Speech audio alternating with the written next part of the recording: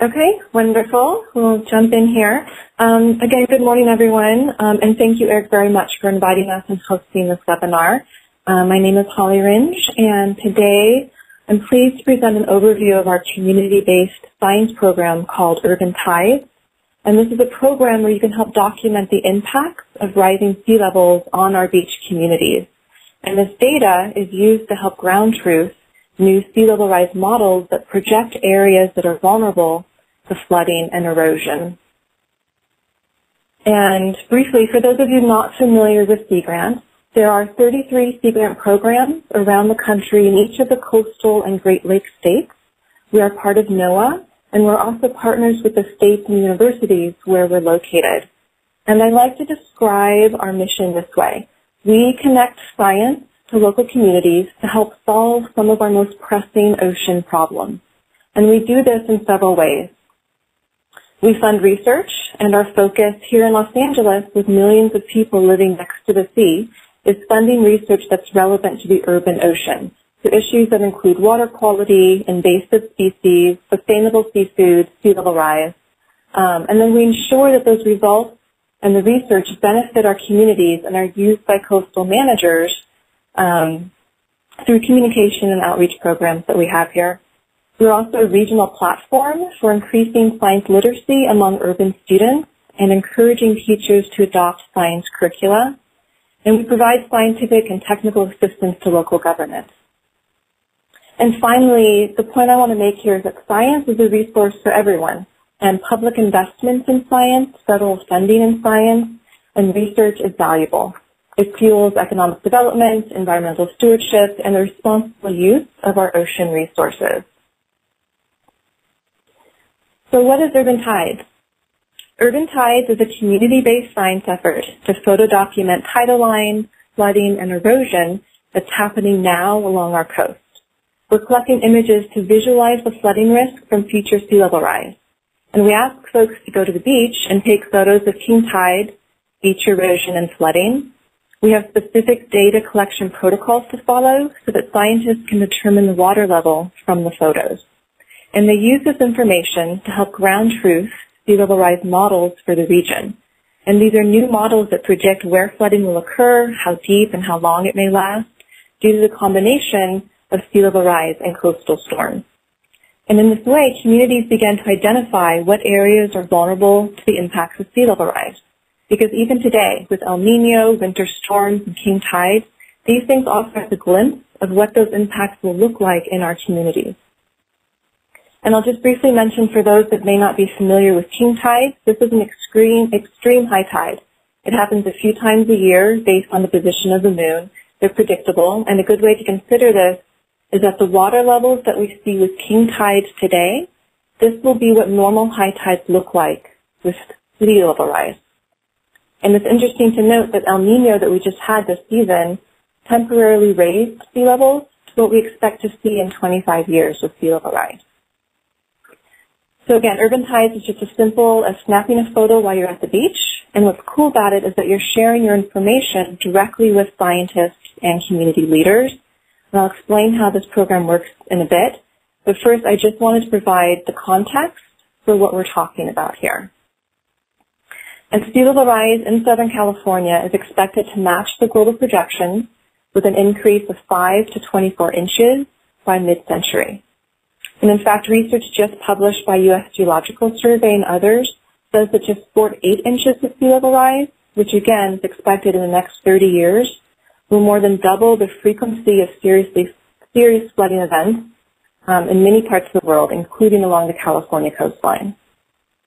And the impacts of sea level rise include flooding, damage to infrastructure like roads and sewage treatment plants, shoreline changes such as erosion of beaches and cliffs, and the loss of habitat for wildlife and human uses.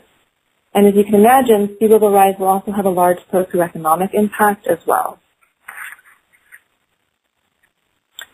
And to illustrate this, what we mean when we're talking about the impacts of sea level rise, in Southern California, we're not just talking about sea level rise.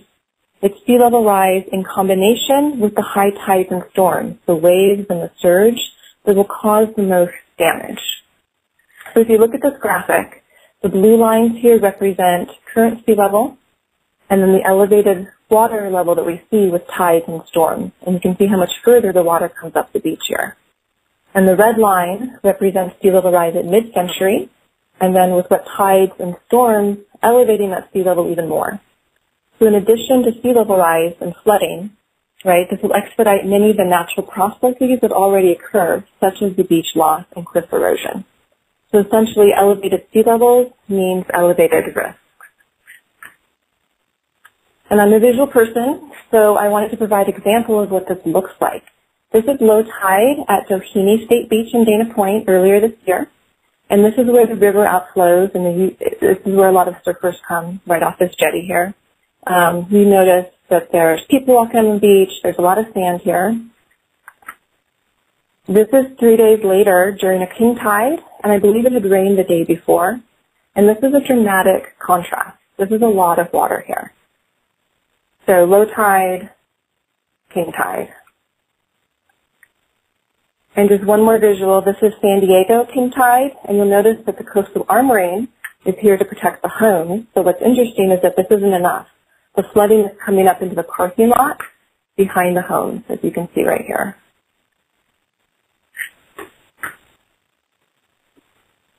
Okay, so why do we want pictures of these things now? Why does it matter? Planning for the impacts of sea level rise has become a priority for many coastal communities. And visualizing today's risks enables us to identify where the vulnerable locations and people are. It provides critical data to help ground truth and calibrate the models that city planners are using to help set priorities. Where are they going to allocate resources? It also helps to further the dialogue about how we can adapt to rising seas. So this is how urban tides works. We ask folks to go to the beach and take photos of king tide, low tide, erosion, flooding, and we've tried to make it really simple to participate. The first step is to join the online database.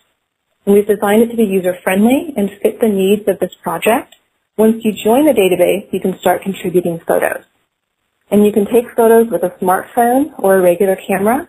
You can upload photos into the database via the website.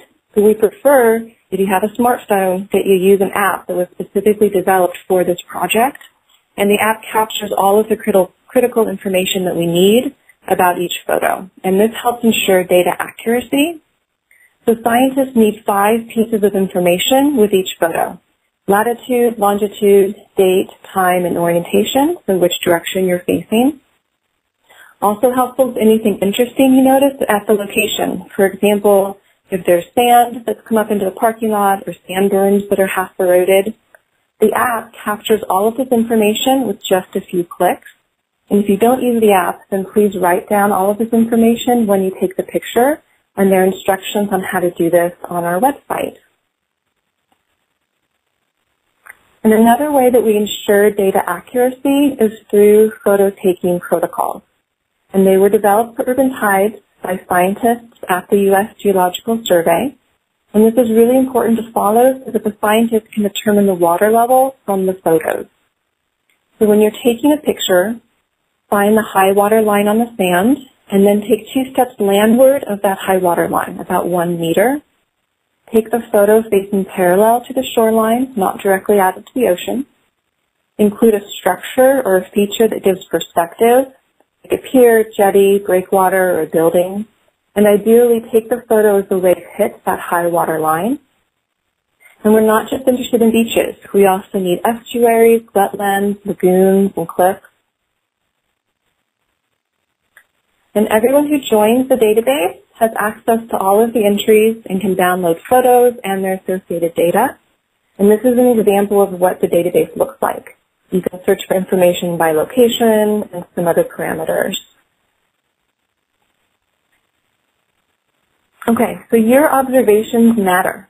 We work very closely on this project with partners at the U.S. Geological Survey, Scripps Institution of Oceanography, Heal the Bay Foundation, as well as cities like Santa Monica, Long Beach, San Diego, and some other ones. The program is designed for individual participation. However, it can also very easily be incorporated into existing programs like beach cleanups and monitoring efforts, scouts and birding. Okay, so we launched Urban Tides in 2015. So in essentially 2 data collecting seasons, we have now 860 photo records, 160 contributors, and we have geographic coverage from Santa Barbara all the way down to the Tijuana estuary, which is pretty cool. We've identified, or scientists have identified 239 locations where they would really love photos from, and we have an interactive map on our website where you can see exactly where those are. And within those, they've identified 30 locations that are a priority. We've conducted 9 community beach walks, and I'll talk about these a bit more in a second. And because I'm a communicator, I love to count things like blogs and videos and media stories as well. And these are just some of the impacts that we can have so far. So our coastline is changing, and we're documenting it. So images are being used to ground truth sea level rise models, and I'll talk about the USGS Cosmos model on the next slide. Images are being used for erosion research and research about El Nino. We coordinated a data collection event with USGS, NASA, and JPL, a radar flight back in November. And this radar flight was collecting imagery of the Southern California coast. We coordinated 50 Urban Tides participants to be on the ground at various locations during the flight, taking photos. And these images provided on-the-ground comparisons with what the radar imagery was showing them. And this is invaluable, and it's helping them to calibrate their models. And this one effort generated 250 records. Additionally, the Sea Grant programs in Hawaii and Florida have also adopted and adapted Urban Tides for their region.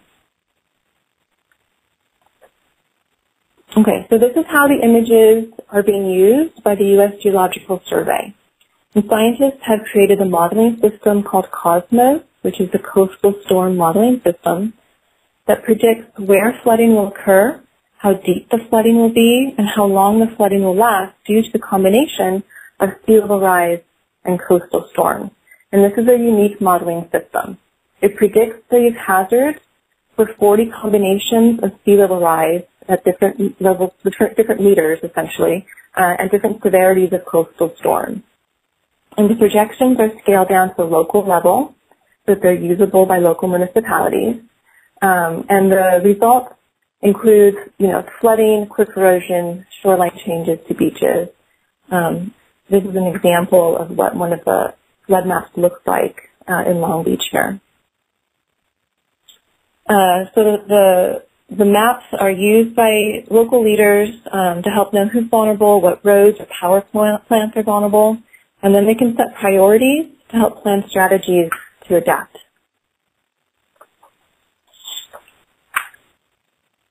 On the left here, again, is the Cosmos model, and then you can see one of the Urban Tides records on the right, and they can pinpoint exactly where the record was taken and see if it matches what their models are telling them.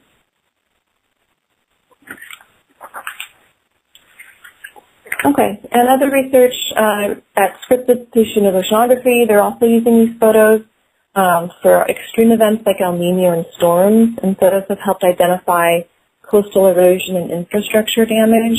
In particular, they use them to cross-reference to help confirm regions of damage that they've observed in aerial flights as well. And Linda Chilton, who's our education programs manager here at Sea Grant, she helps lead Urban Tides, and she's expanded the impact of the program tremendously by integrating it into education initiatives throughout the region and throughout the state. Because an equally important part of Urban Tides is building relationships between scientists and the community and increasing that literacy on climate and ocean literacy. So we hold beach walks in partnership with scientists, and these have several benefits. First, it provides a platform for participants to get training on the program, and we talk about sea level rise, show the flood map, and also talk about natural options for adaptation, such as sand dunes. And second, these walks bring together scientists, city planners, recreational ocean users, residents, students, and teachers. They've been very effective at creating discussion and just creating a place for conversation about how to adapt to rising seas. And third, scientists learn about the local priorities directly from community members. So students will be one of the most impacted parts of the population by sea level rise and climate change. And by participating in urban tides, it provides these students with first-hand experience in collecting data and helps provide that critical understanding of what it means to be an engaged member of the community. And these are some of our citizen scientists with urban tides. Now, why did we choose citizen science for this project? One reason is that it enriches data gathering. This is a project that needs data points across a large geographic area and across many points in time for it to be successful. And, more people means more data with this type of research. But equally important is that citizen science programs bring more voices and more diverse voices into science and build relationships between researchers and the community. Because at its core, urban tides is a way for individuals to engage in meaningful science. It's a way to raise public awareness and create a discussion at the community level about sea level rise impacts and adaptation. And I just wanted to share a few photos to wrap things up here that some of our participants have submitted. This is La Jolla earlier this year, and if you know this area, it's usually a really wide beach, popular for surfers, La Jolla Shores. Same beach. And we also have photos where the water has come over the seawall and into the parking lot that's right behind the lifeguard tower. This is Redondo Beach, Torrey Pines down in San Diego where the water has come up onto the pathway. Dana Point in Orange County with the erosion. And this is a beach that I go to and photograph frequently throughout the year. And a lot of the places where I photographed the erosion like this, when I just went back a few weeks ago, they've now added those large boulders along stretches of sand here to try and stop the erosion. Malibu along PCH. And we've put together a lot of these photos into a video slideshow that you can see on Vimeo. This is the link right here. They're actually really cool to look through, especially to see the range that we have. And I'm happy to answer any questions. Thank you very much. Does the app push a notification whenever there is a king tide occurring? The app doesn't, but I do. I can notify everyone who's signed up in the database. I can send them a direct message through their email that a king tide is coming. And we have tide charts associated that I also post so people can know what time in their local area. I know that there's the King Tide project that has been going on, and there's a counterpart down in Australia. Have other parts of the Pacific coast or elsewhere been modeling the same type of approach that you've taken? Yeah, so we worked with King Tide initially when we got this started, and they're really great. What we tried to do is take it to another level to implement the protocol so that scientists could get the water level data out of the images. And the model that we've set up here has been adopted in Hawaii and Florida. And actually, I just saw an article last night from the Hawaii Sea Grant program that's doing this, and they actually have really amazing photos. They're having king tides right now, and there's fish swimming in the middle of the street in Hawaii. It's really, yeah.